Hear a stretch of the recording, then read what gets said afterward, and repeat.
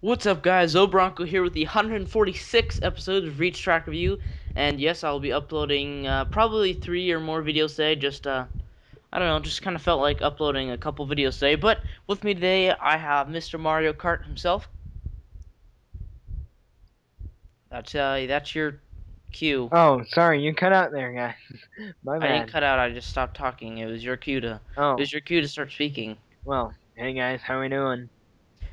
This is Canucks Legend. Most of you probably already know that, but this guy, Mario Kart DS Wii, 150 cc's, beats everybody. He's just beast at Mario Kart. So I thought it'd be kind of nice to have him for this video. This is Rainbow Road by Ionized. It was supposed to be a remake of the Rainbow Road from Mario Kart. It's obviously not exactly the same, but it is very similar. Has a lot of the same features, including the big man cannon jump, and um, yeah, overall really nice map. Has a lot of the details from the original Mario Kart, including this split road right here, the little jump over there, the pretty much everything. So, um, just kind of straying away from talking about Halo Reach. Logan, what do you remember from Mario Kart? And who is your wow? Drove into a wall. Who is your favorite person to race with on what track and what CC? Oh man, well, it depends on which Mario Kart you're talking about. There's many Mario Karts I've played almost Let's talk every. about Double Dash. Double Dash. Oh man, it's been a while since I've played Double Dash, but I remember having the most fun on Double Dash ever on all of the Mario Karts. And I remember my combo.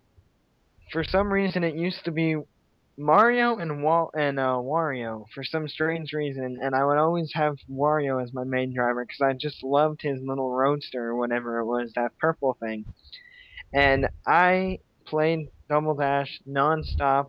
Um, every time I go up to Canada, my cousins have a N64 and a GameCube on there, and I can't remember which platform the game was for, but we'd play Double Dash every single day I was up there, and I have the greatest memories on Mario Kart, and I still do today. Matter of fact, I might go play it this weekend now that you bring this up. If you played Mario Kart this weekend, you wouldn't be able to play Need for Speed Hot Pursuit. That is right.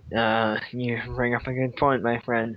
Need for Speed Hot Pursuit is oh my gosh, I just drove off the edge.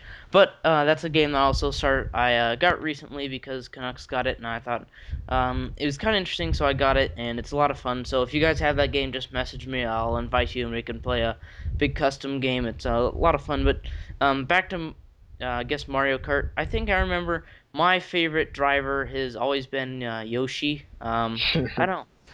I just like how kind of weird he is, and he's just kind of out there in his own person. He's not afraid of who he is. I mean, he is a little green dinosaur, but he's not afraid of who he is. So I always liked Yoshi, and he has cool sound effects. And favorite track, Waluigi Stadium. It has that nice Supercross feel to it, I guess. I mean, it basically is a Supercross track. It is. Waluigi Stadium.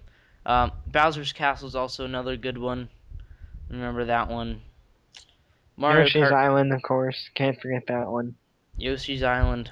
Yep, Duquesne did a good job remaking that one. That was really nice track. It was. I've never raced on it yet. I haven't raced on it yet, so I should probably get to that. Yes, See you how have. it is. Yes, you have. Have I? Yeah, you were in the video. Oh, okay then. That's Well, right. back to the track. Sorry, I've kind of been straying away from the actual Halo Reach portion of this and kind of going on to the Mario Kart thing. Overall, just a really nice track. There's a lot of waves, there's a lot of turns. Everything is really smooth. As you can tell, it's completely free-handed. Nothing really looks like he used rotation snap. And also this jump right here, I was really surprised that this worked as well as it did. And also I'm surprised that it shot you this far because I can never get my man cannons to work really well.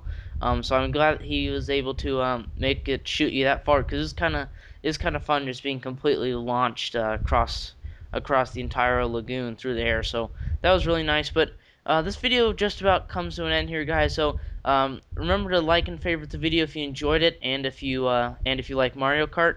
But anyways, guys, thanks for watching. Please subscribe for more gameplay.